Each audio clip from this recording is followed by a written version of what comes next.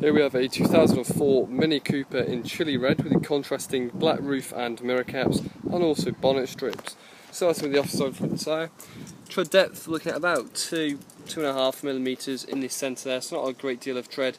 Also a bit of wearing there on the outer edge. Looking at the offside front alloy, you get the nice Cooper alloys on this car. Lovely condition with no curbing or any scuff marks at all. Looking down the near side, the offside of the body, no sign of any dinks or any dents at all, looks very clean there. Looking around the paintwork, a couple of scratches there on the driver's mirror are going to require maybe a little bit of a mop and polish.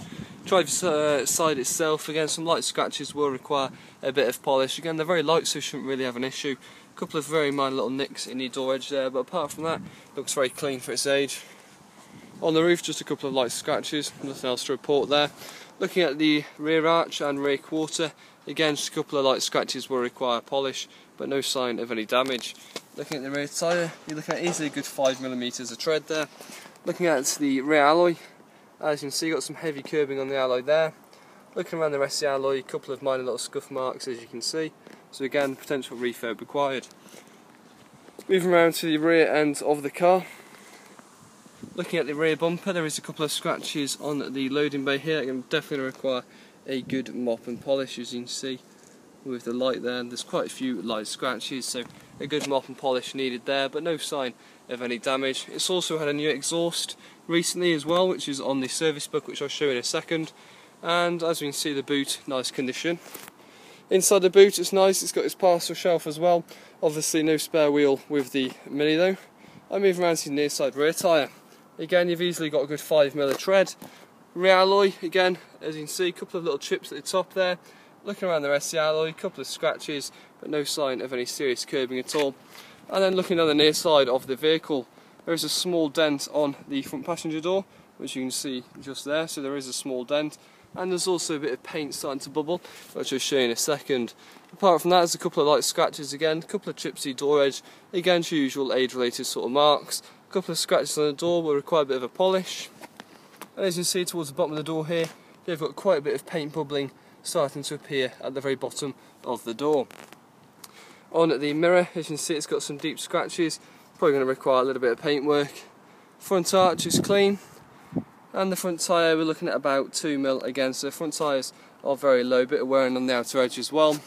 Looking at the front alloy, again a couple of scratches, bit of a scuff mark at the bottom there, but apart from that it's looking well for its age. And on the bonnet, as you can see, the paint is starting to fade quite badly. So you can see it's all speckled all around the bonnet area, all around the headlights as well. You can see dripping down here as well, all on the bonnet. It's going to need a whole new respray by the looks of things.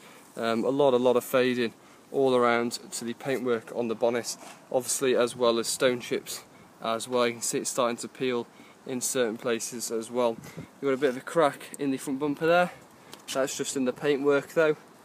Apart from that, no signs of any serious damage, and again a couple of stone chips on the front. Now taking a look at the interior. Inside you get the nice half leather Cooper seats, quite a bit of wearing though on the bolster, as you can see.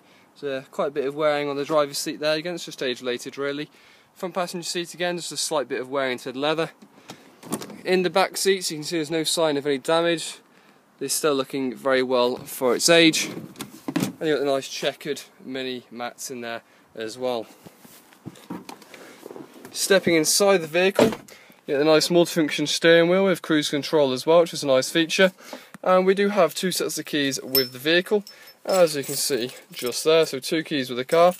And if we just look at the dash here whilst we start up the vehicle,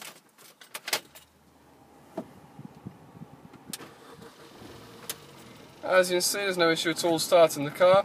We're looking at 109,157 on the clock, no symbols appearing on the dash at all. And again everything appears to be in good order, you've got your trip computer there, etc. The blowers, now there's no issue at all with the blowers, but you can see the air conditioning light is flashing on and off there, seems to appear to have stopped. It does need a regas anyway, it's not coming out that cold, so just be aware of that. Both the windows work, radio works fine. Got your CD as well, manual transmission. Now taking a look at the documents. Looking at the V5 of the vehicle, the car's had 4 owners, so 4 owners on the car. It's got an MOT expiry date of August 27th 2016 with no advisories on there either. And service history is only just partial service history. As you can see, there's quite a few Rybrook Shrewsbury stamps, that is with us. 9, 22, 35, 45, 62. And then non-franchise 77, 83, it's had front pads. And then, like I said, at 94,000 miles, it's replaced the exhaust. So that's the service history, guys. It wasn't that long ago done. There we go, guys. That's the 2004 Mini Cooper. Some nice features to the car, and it's not really in bad condition for its age.